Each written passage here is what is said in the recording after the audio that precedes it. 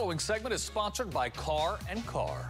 It can happen to anyone and just about anywhere. A stumble results in a slip and fall. So if it happens to you or someone on someone else's property, what's your next step? The experts at Carr Carr have the answer to that question. They join us this morning via Skype. Michael Carr, attorney, we're glad to have you with us, Mr. Carr. So good that you're here. So I have a question for you. I'm doing business, everything's fine. I slip and fall and I'm on their property. Are they liable?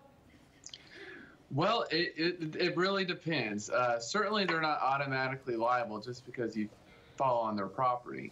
It comes down to what caused your fall and did the business owner know about it and choose not to do anything about it. We see this a lot when someone slips and falls, say, in a grocery store on some water that was spilled.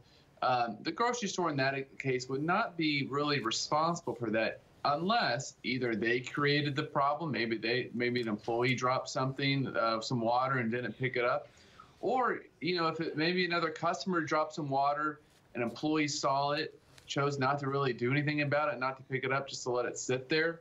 If someone then slips and falls on that, then that could bring in the store for bearing some responsibility.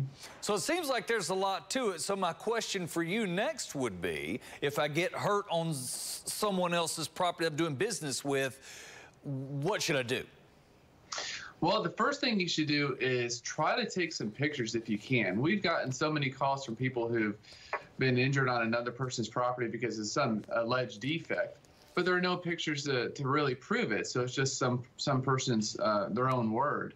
So if you have like a camera on you, try to snap a picture if you can. And then in addition to that, tell the store owner about it. Try to fill out some sort of incident report so there's some record of what happened.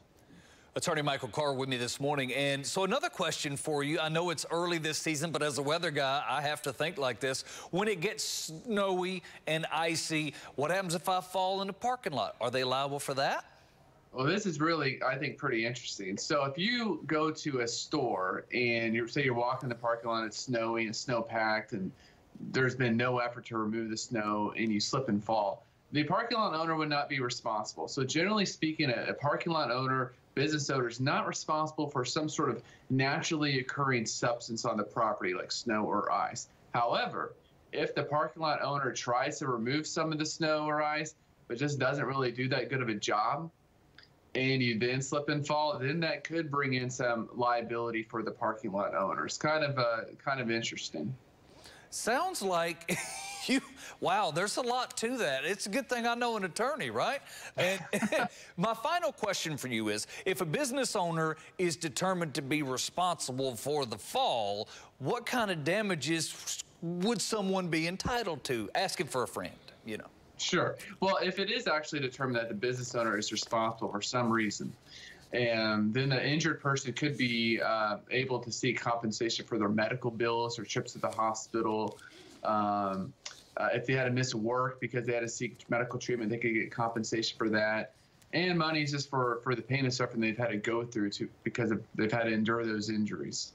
Generally speaking, that's what they could be responsible for. Okay, so clearly you can answer a lot more if I have any more questions. Can get in touch with you. Thank you for spending time with us this morning, Attorney Michael Carr. Carr Carr, attorneys at law. They're available at 918-747-1000. They're at carcarr.com. That's CARR, CARR.com.